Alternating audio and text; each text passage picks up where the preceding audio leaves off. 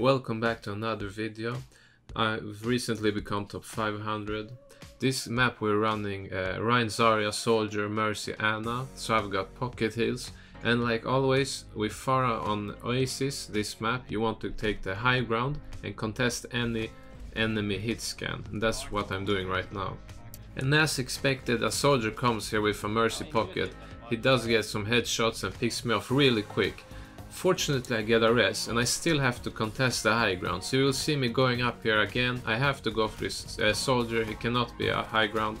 I get some lucky hits there when he falls down, boop away the Mercy so she doesn't res him, and now I've taken the high ground, so this is really good. You can see I got 3 picks on the healers here, and even though my team loses here, I'm still in a good position where I can chase the Mercy, and there's only a Winston. What's he gonna do? I still got the Mercy on me. And as you saw, Soldier was shooting for me. He's coming from spawn, so I don't wanna chase the Winston now. I'm just gonna wait for the team, group up, and together with the team we can go for the Winston. You see the Soldier is on me already. He's just waiting for an opportunity to pick me. So I'm gonna use this cover in the middle to avoid the Soldier for now. And when the time comes, I can go in for the Soldier. So we get a pick. You can see the Soldier is trying a flank, so I'm like deciding I'm gonna chase him now. I did not succeed and I end up blowing myself up, which was a pretty big fail. So I've just respawned and I'm gonna try to join my team. They have still not taken the point, but we're winning the fight. Unfortunately, we end up capturing the point. And right now you can see I have barrage ready. So now you wanna think, where am I gonna barrage?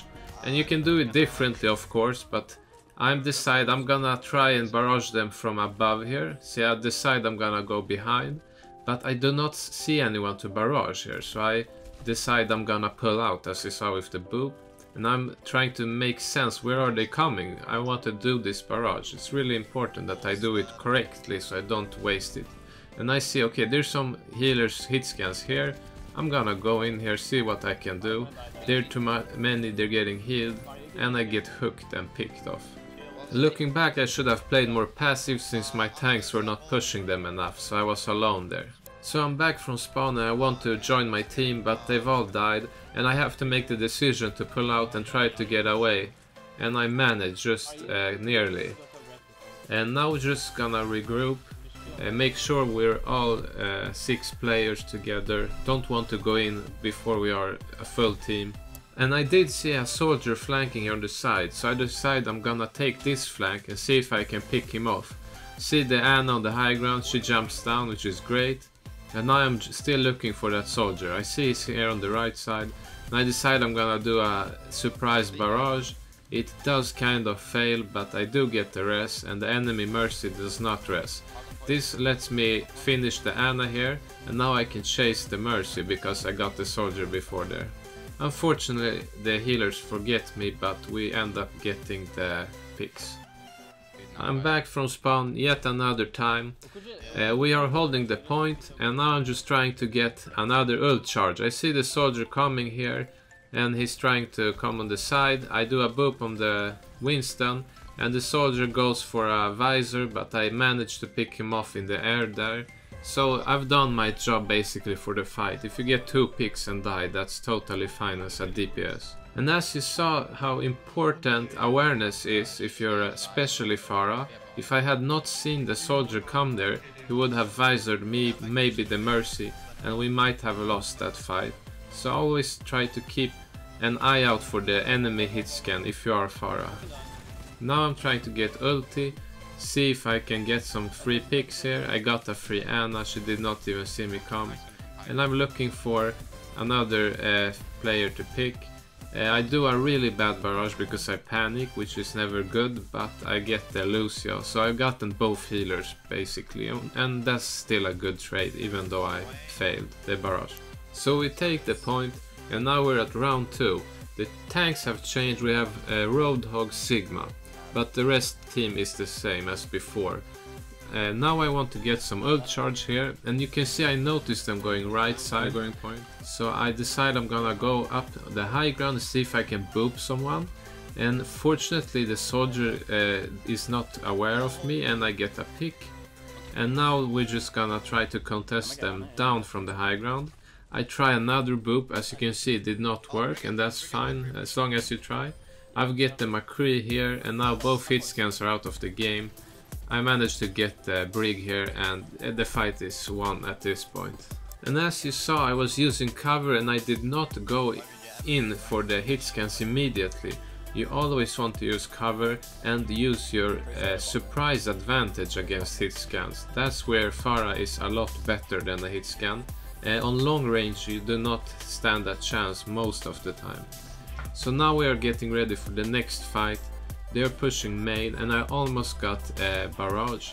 I get lucky there with the Winston pick. For some reason his healers did not heal him enough. And I just try to get some rockets from above there when they are backing. Shooting rockets above these walls is a really good tactic because you can shoot and hide and they cannot really do anything against you. And you can see I do get a soldier because of that. He's not even aware I was above there. And we are managing to get the Winston because he was anti-grenaded by Anna. So I go again above there, try to get some free rocket hits, and I'm still got barrage. So in case a fight starts, we're really well prepared. And I get another pick there on the Anna since she was also not looking up, and that's why that position is really good. So we have taken 70% almost, and the enemy team is getting very pressured to do something. And you will see that a tracer comes behind and we realize they're gonna flank here on the right. So we rotate back to the point, that's important. Don't stay in a position and then let them take, you know, this flank. And we managed to hold the right flank there. They end up going main now. They're gonna push with all they can. They use ultimates. The D.Va is after me. I go through the building, boop around, make sure I lose the D.Va. Now I hear the soldier visor, so I go above to hide from him. And that way you can see I avoided the D.Va chasing me, and then I avoided a soldier visor. And end up getting 2 picks with barrage. So you can see how you can use cover to your advantage. And at this point we managed to win the fight. They've lost too many, they used all their ultimates, didn't really get many kills. And here's a good example where they went soldier and they went D.Va to counter me, but it ended up hurting their team composition even more because the D.Va and soldier couldn't even kill me, so it was bad for them to even go those heroes. They could have went ball or something else to pressure our healers perhaps.